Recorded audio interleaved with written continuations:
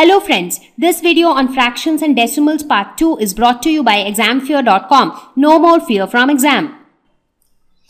Now it comes to types of fraction. Now fractions can be divided into many types. Proper fraction where the numerator is less than the denominator. Now can you tell me a quick recap? What is numerator? What is denominator? Denominator, D for denominator, D for down. So the number which is present down is denominator, number which is present on the top is numerator. So examples of proper fraction could be 1 by 9, it could be minus 3 by 6, it could be 1 by 200. So these are all examples of proper fractions because you see the numerator is smaller than the denominator. And it has also been observed that the absolute value of the fraction is less than 1. Of the fraction, when I say that means for proper fractions. What is the meaning of absolute value? Absolute value means non-negative value. The value without considering the sign. For example, here you have minus 3 by 6. If I ask you what is the absolute value of minus 3 by 6, the absolute value would be 3 by 6 because we have to ignore the sign. Whether it is a positive sign or a negative sign, absolute value is always positive. So absolute value of 1 by 9 would be 1 by 9. Absolute value of minus 3 by 6 would be 3 by 6. Yes. Perfect. So that's absolute value. So in proper fraction, we see that absolute value is always less than 1. That means when you actually look at the value of 1 by 9, you would see that this value is less than 1. You take any example, let's say 2001 divided by 2002. This is also a proper fraction because numerator is lesser. But when you actually divide and see what is the value, you would see that this is lesser than 1. You talk about 19 by 20. Here also this is a proper fraction and the value of this fraction is less than 1. Now, can you guess what would be improper fraction? Just the reverse of proper fraction. So here numerator is more than the denominator. So something like 19 by 18 or minus 2001 divided by 2000 or minus 9 by 2. So these are all examples of improper fractions because we see that the numerator, the number on the top is bigger than the number below. So these are examples of improper fraction. And the last one is mixed fraction, which is neither a proper fraction nor an improper fraction. So what it is basically a combination of whole number and proper fraction. So something like this. Let us look at some examples. Say 3, 1 by 2. What is this? Here 3 is a whole number and 1 by 2 is a proper fraction. So 3, 1 by 2 is a mixed fraction. So this as a whole is a mixed fraction. Similarly, you think of minus 7, 3 by 4. You can think of 3, 1 by 10, 1 by 100. So these are all examples of mixed fraction.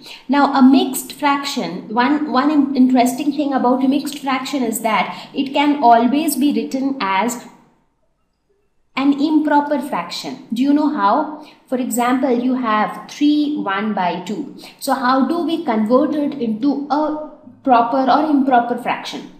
First of all, you will not be able to convert a mixed fraction into a proper fraction. Every time you would get an improper fraction. If you want, you can try it out with a number of mixed fractions. Now first, how do we convert it? You multiply these two and then add these two. So just remember this, a multiply here and an addition here. So what we do is we actually multiply 3 into 2. So that is 6. And with the product we add 1.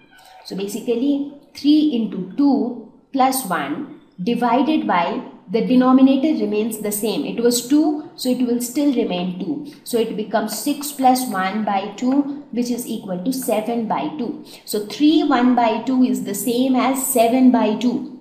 So every mixed fraction can also be written as an improper fraction. Like 3 1 by 2 is written as 7 by 2. Now can you tell me how can you write 3 1 by 100? So here also you will multiply these two and then add this.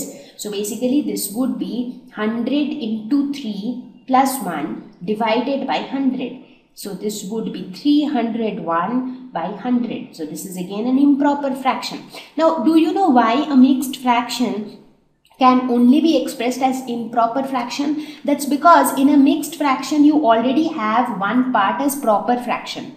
But the moment you multiply it with a whole number, the overall value increases, right? Because what is happening is the denominator remains the same. There is no change in the denominator. But in the numerator, we are multiplying it with a whole number and then adding something, because of which the value of the numerator is increasing. And whenever the value of numerator is more, it is an improper fraction. Therefore, a mixed fraction always gives rise to an improper fraction.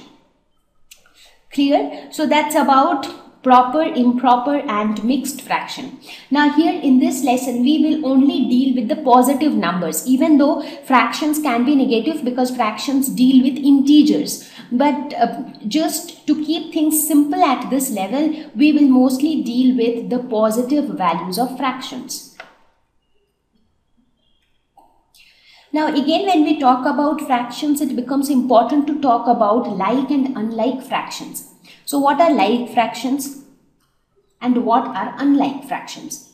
Now those fractions with same denominators are called like fractions. So let us look at some examples. So let's say 1 by 2, 5 by 2, 789 by 2, minus 5 by 2, 0 by 2. All of these are like fractions because all of them have the same denominator, that is 2. So they are all like fractions. Now when it comes to unlike fractions, these are definitely fractions with different denominators. For example, 0, 16 by 5, 1 by 3, 9 by 8. So these are all unlike fractions. Anyways, 0 is a whole number because any whole number can be written as ratio of two integers, because 0 can be written as 0 by 1, 5 can be written as 5 by 1. But here when we are talking specifically about fractions, we are not considering the whole numbers. So let's say for unlike fractions, like here 16 by 5, 1 by 3, 9 by 8, everywhere you see that the denominators are different. Now even if the numerator is the same, like 9 by 8 and 9 by 7, here the denominators are different, so they are unlike fractions. Doesn't matter whether the numerators are same or not. So when we differentiate fraction as like or unlike, we only compare their denominators. So it is independent of their numerators. Now here you can ask a very, very interesting question. Let us consider these two fractions, 9 by 3 and 21 by 7. Consider these two fractions. What do you think? Are they like fractions or unlike fractions?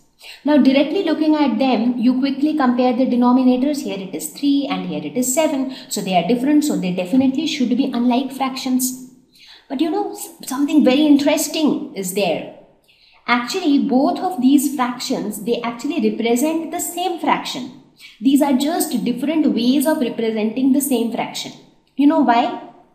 When you look at 9 by 3, the value of this fraction comes out to be 3 because 3 into 3 is equal to 9. When you look at the value of 21 by 7, here also the value comes out to be 3. So basically 9 by 3 and 21 by 7, they both represent the same number 3. So that means in a way, both of these fractions are kind of, similar or kind of equivalent, you can say. And this is where we also talk about Thank you. Please visit examfear.com for free quality education. You can learn with a simple 4-step learning process wherein you can watch video lessons, you can ask your questions, you can refer notes, and you can take a free online test. We have content for class 6 to 12 on physics, chemistry, mathematics, and biology along with practical videos. So please subscribe to our channel for daily updates. Thank you.